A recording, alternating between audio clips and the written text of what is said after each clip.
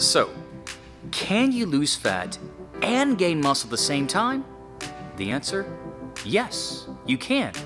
But only if you're one of these two types of people.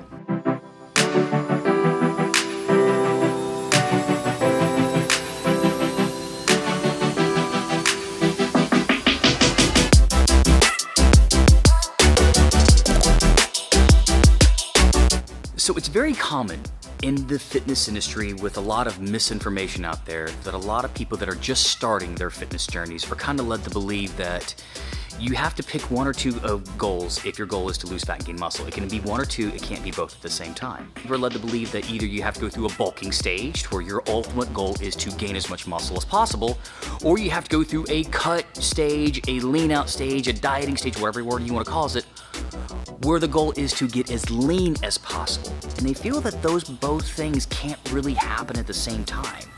When I'm here to tell you that for two types of people, which is more common than you realize, it is very possible for that to happen.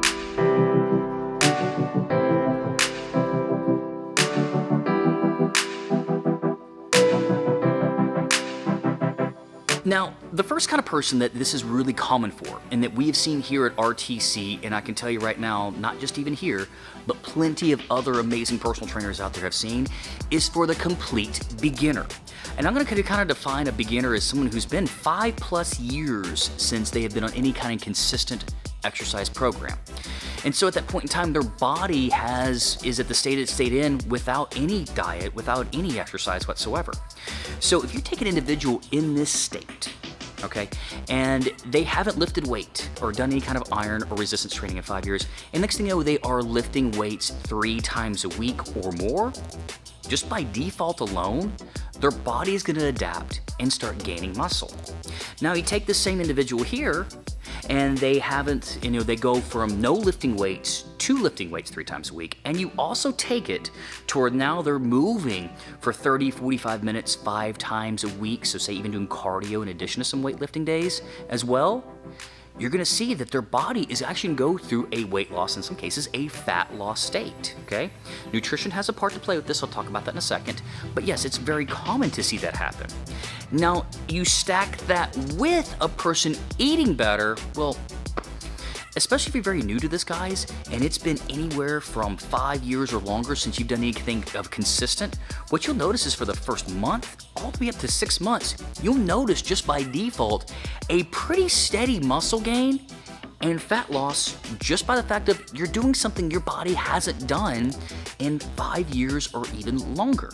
So yes, that's one person that's definitely, and has proven time and time again, that can gain muscle and lose fat at the same time. What about the other kind of person? Because there is another kind of person that we will notice this happens very commonly with. And this person can still even be in a state of working out.